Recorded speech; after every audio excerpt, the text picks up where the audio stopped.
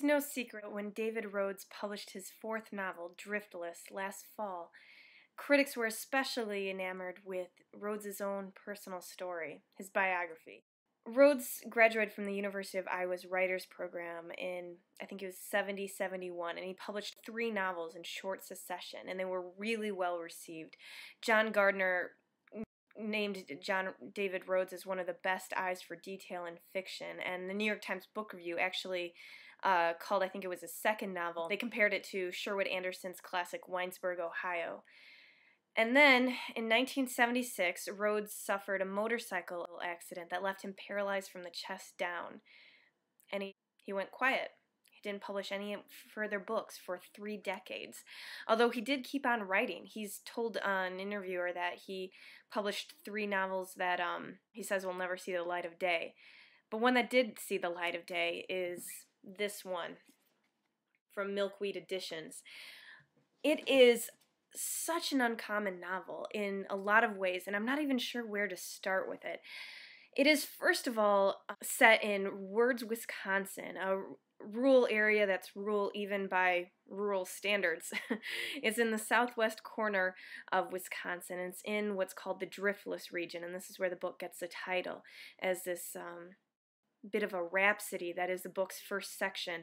The glaciers that once covered North America somehow kept this particular corner of Wisconsin free from drift or glacial debris. And it is a place where some of the strangest and edgiest and most compelling characters that I've met in a while make their home in this novel. The main character is July Montgomery. He is the thread that ties the events of the novels together, the people of the novel together. He's a catalyst for a lot of the action that happens, but this is the interesting thing. He's actually the character we know the least about. We actually get to know July more by getting to know his community, getting to know all the different kinds of people that he lives among, and certainly a lot about this particular place, this landscape. July Montgomery is actually a character from one of Rhodes's previous novels. I hadn't read this. I found this out after I was, looking up some information about the book after I finished it, and I think it's a testament to the author's talent that I couldn't tell.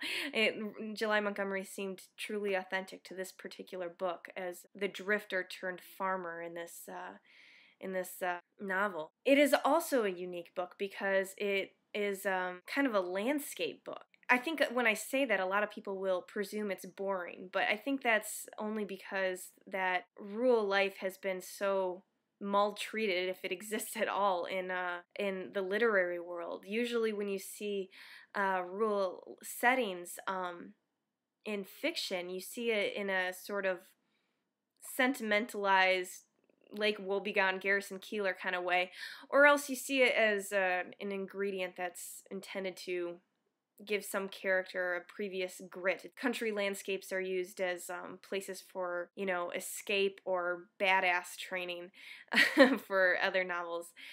This is one of the few that I've met that have taken it seriously and give it its due, full of nuance, full of threat, full of action, full of sorrow, full of, the full scope of human experience. This is, the characters we meet here are in a lot of different life situations. There is the couple who has discovered corruption at the milk cooperative, a major agribusiness company that they've been selling milk to for years. There is a cougar that's lurking around town. That one particular character has decided that he is going to be the one to dispose of once it discovers the cougar's taking up shop in his barn. There is another character who is intensely religious and hasn't walked in years. She lives with her sister who's caretaking her, and this woman discovers that she wants to have a direct experience with God, and to kind of get it going, she decides to gamble away $40,000 and her and her sister's home, and she also takes up with a younger man who takes her to a dog fight. The novel is hilarious in a lot of ways. A lot of my affection for this novel is fueled by nostalgia for the landscapes that I grew up in the southwest corner of Michigan. A lot of this, like cougar sightings, like Amish people, like that pride of place, the way that conversations don't have many words, but they do have a lot of drinks of coffee, and a relationship builds nonetheless. I felt really enamored of how Rhodes really gives us all the attention and all the love that it deserves.